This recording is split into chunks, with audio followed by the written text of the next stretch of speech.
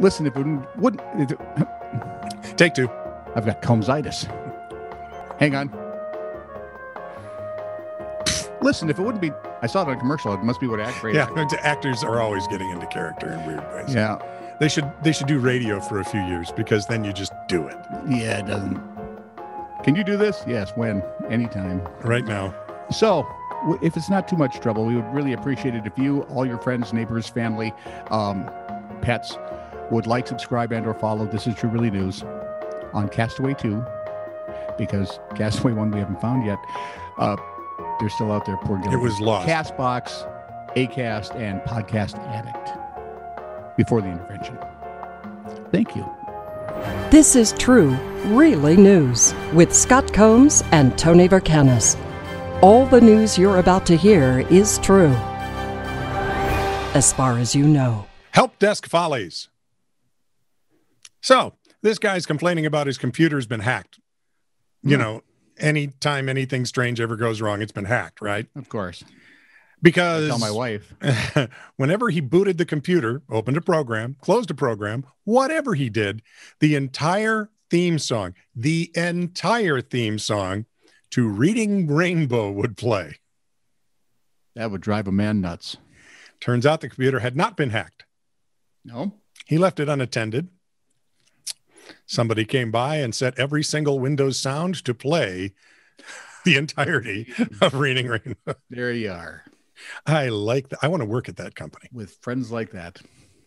Staff at a logistics company in Germany. All right, we're talking logistics company. Their job, right, is to move things. And they're Germans.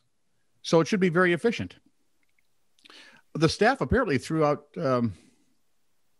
about $1.2 million worth of cocaine. I mean, we're talking threw it out in the trash, not realizing that the packages they'd found inside banana crates were drugs, according to customs officials.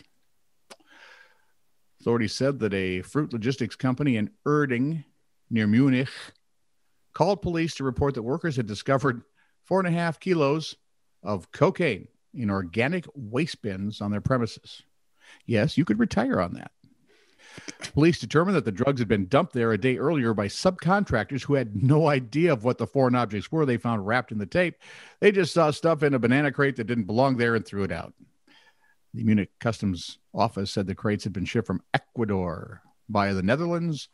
Couldn't find any more of the stuff around. But hey, you picked up 4.5 kilos. Throwing cocaine at your logistics company. Pay attention to what you're doing. Radar O'Reilly would be crushed. Dateline Ireland. Or high.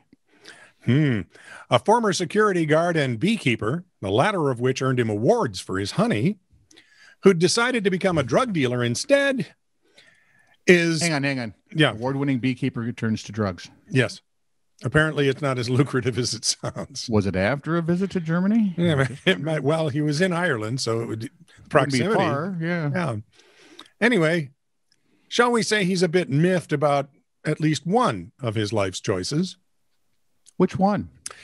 You'll figure it out. In 2005, Clifton Collins decided to grow pot full-time. He rented a home in Galway and got right to work. Business was good. And by 2010 or 2011, he was cash flush and looking for a place to invest.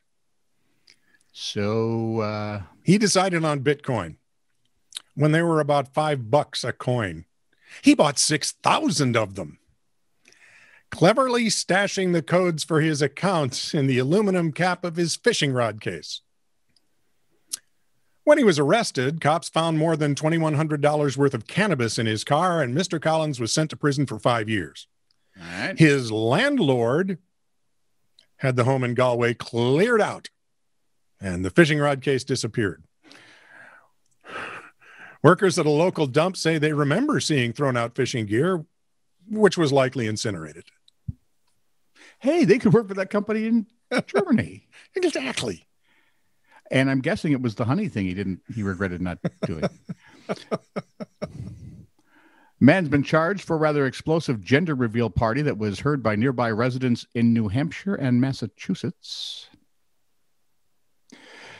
Kingston's Anthony Spinelli was charged with disorderly conduct, police said. You sure it wasn't Spicoli? Police in Kingston. Call Mark Harmon. He might know. Wow, that is an arcane cultural I'll take a reference. reference for 20, Art. 20? Wow, there's an old reference too. Anthony Spinelli 20. of Kingston. I don't get out of bed for 20. Charged with disorderly conduct, and police say in the town not far from the Massachusetts state line, they received reports of a loud explosion the night of April 20th, so they responded to Toromeo Quarry. Okay. So they found people who acknowledged holding a gender reveal party with explosives. The explosive was tannerite. Oh, my Lord. Oh, no. 80 pounds of tannerite. Oh, my Lord. The family figured the quarry would be a safe spot to blow up the explosive, which is typically sold over the counter as a target for firearms practice. You know, when you watch like Arlie Amory shooting things and they explode? Oh, yeah. On the military channel? Mhm. That's the stuff. Tannerite's incredibly explosive. 80 pounds. So they didn't look up how much they should use. They had no idea. They had the money for 80 pounds. They went with it. Apparently. Come on. Think about it. If you're in your 20s, 30s, what are you going to do? How do you buy done the 80 same pounds thing. of tannerite? No injuries were reported, police said, and I also still looked everywhere and couldn't find the gender of the kid. Well, we think the poor child is now deaf. Well, the rest of his family's dumb, so. This is true, really news.